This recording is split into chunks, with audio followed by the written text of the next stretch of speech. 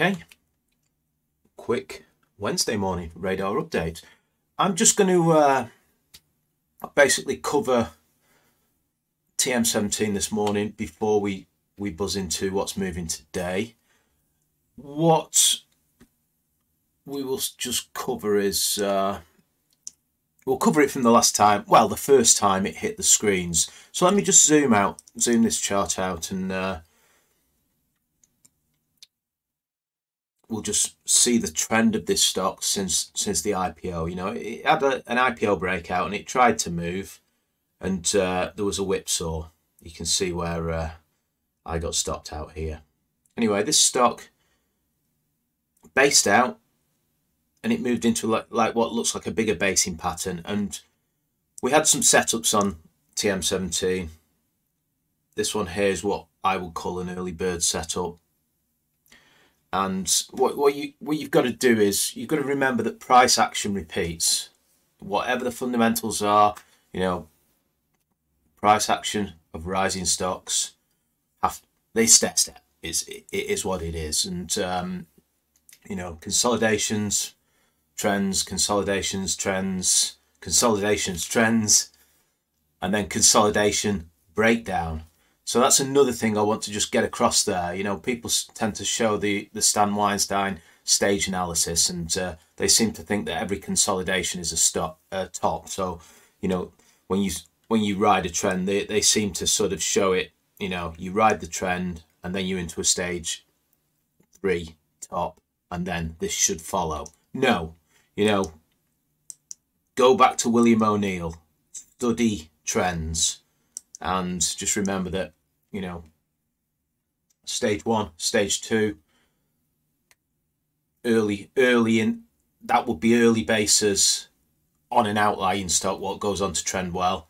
Stage 3, stage 4 would be medium to late bases, and you know, the occasional stock can go on stage 7, stage 8. You know, think of Fever Tree, I suppose. You know, that went on a long run, didn't it?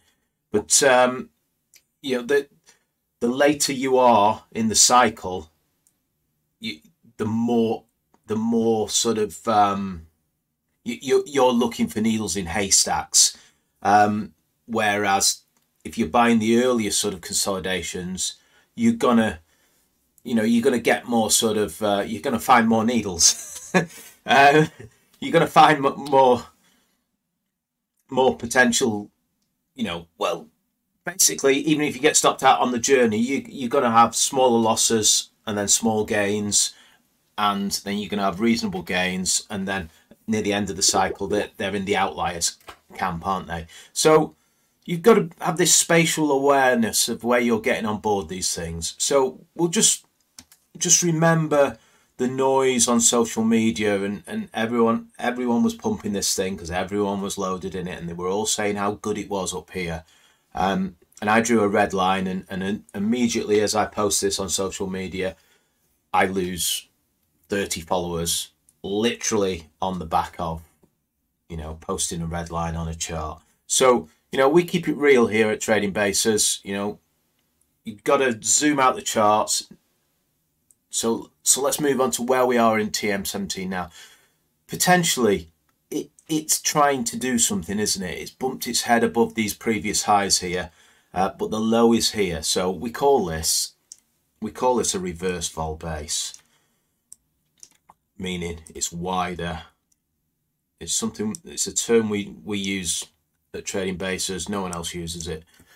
But when we see this, we expect a pullback, because the amount it's had to go to break out, it's used a lot of that energy. Now, I've drawn a coiling base on this side. So if this thing coiled up as the market, you know, shook off the last bears, you know, or the market went lower and this thing stayed in this channel and then it broke out, you know, the percent it has to do to break out is, you know, it hasn't used up all that energy, has it? You know, this is like a spring unwinding, and it's gone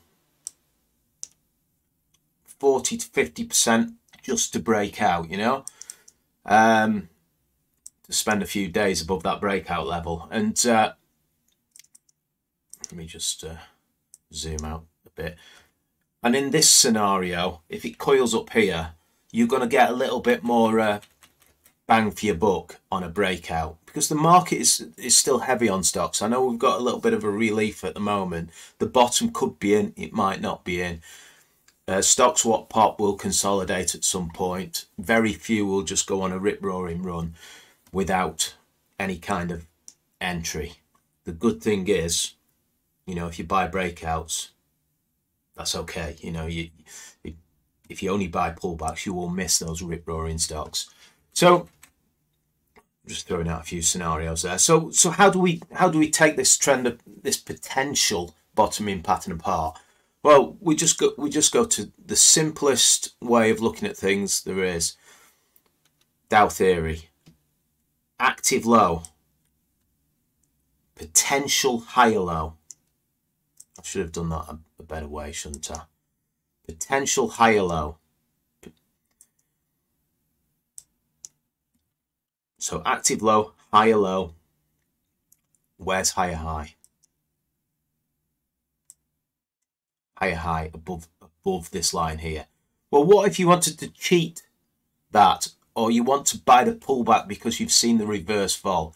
Well, reverse fall base. Well, we still haven't got a price action reversal. So I call it the early bird. It's a more risky sort of way of getting on board. You've got the, in fact, I'll go back to where we talked about it. We talked about it here, and it's just gone sideways since. And I did exactly the same thing on the, I think I actually pulled it up. Let me have a look. Yeah. So on the 20th of, just bring up my screener. On the 20th of the 12th, 22, there it is.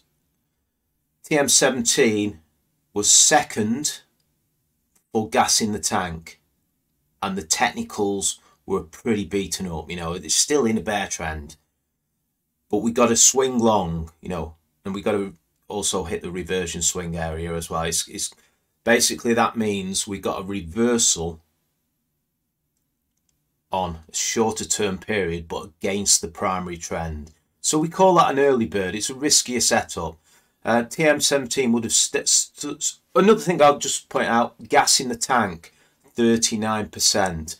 Now, if I go to today's dashboard, I'm not gonna bring it all over, but today's dashboard, you know, gas in the tank, 30. Nothing has changed. Those numbers might start to filter through slightly different, but in that time, absolutely nothing has changed in those numbers. So you haven't learned anything new on the prior RNSs, what have been put out on this. So this is just a reactionary RNS to a bit of read across, and this one here, you know, significantly ahead of market expectations. Well, what does that mean? What are market expectations? That is just you know, it's just, it doesn't mean anything to us, but this does. You know, we know that it's year on year. We know the forward numbers are pretty good.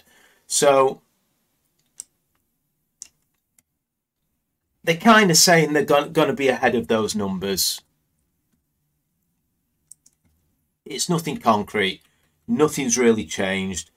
The price action hasn't changed either since the, you know, it's just gone sideways.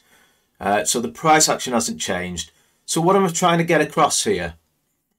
You know, there's a little bit of chasing RNSs, isn't there? You know, everyone who traded on opinions here, and it's the noisiest area to trade a stock on a news day. News days are noise days, is what we say. And it doesn't change anything. The reward to risk of the trade doesn't change anything. Trying to get in early and buy this because you think the RNS is good doesn't change anything. You know, basically, you know, if you got in 5% higher, you could just basically position size for that same bracket, you know, a little bit higher, and you know, if it's an outlier and it goes up 200%, you're not going to quibble over 5%, are you, at the beginning of the trade? that is the reality on, you know, it's a game of big winners, small losers.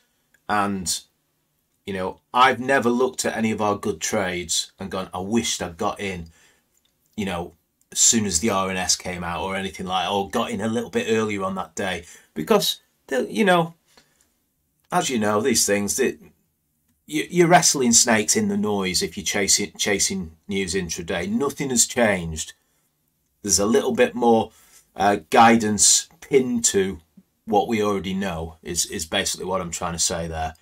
So if you zoom out and see how stocks trade, and it doesn't matter if you're an investor, you know, if you're a short-term trader, you're not going to be really looking at illiquid stocks, are you? You're going to be looking at more liquid ones. This is obviously quite liquid. It's okay, but for me, I like to sort of this kind of stock. What's in the AIM? The AIM 100 tends. It could be in the swing camp. It could be in the trend camp. But to be fair, you know, I like to ride AIM stocks. You know, more risky sort of end of the market stocks for bigger trends because they're more volatile. They can trend further. They have more beta.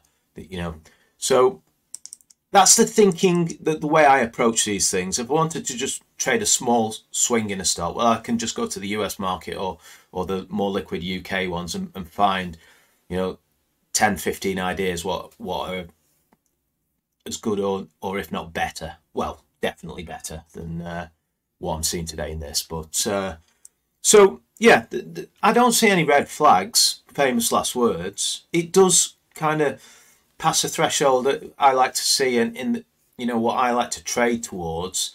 It's nice if they've got, you know, it's nice when the interims just add weight to the, you know, they do on the turnover. The turnover was up on the half on half. It's nice if you get it firing on more cylinders, is what I'm trying to get across there. But it's it's going to be talked about.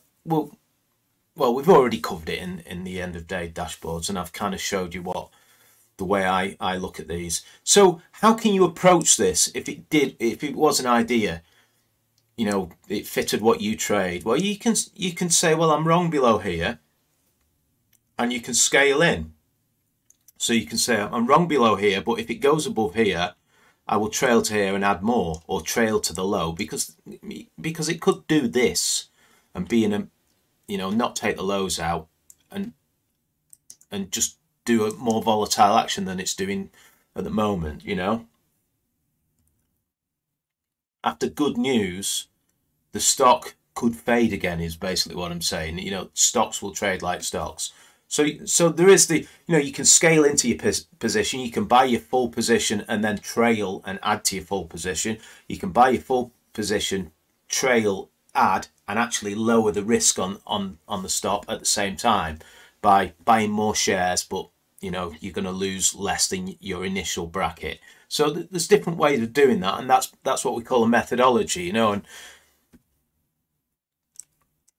so just wanted to get these scenarios out. I get a lot of messages on these ones what have gone through news, and it's a little bit of a FOMO sort of trade in my world, but it's what I'm trying to say is a FOMO trade in my world today, but it's in the real world, it is a constructive price action, but very early, and we call it an early bird because it's a little bit more risky as well. There's no price action reversal yet. Hope that helps.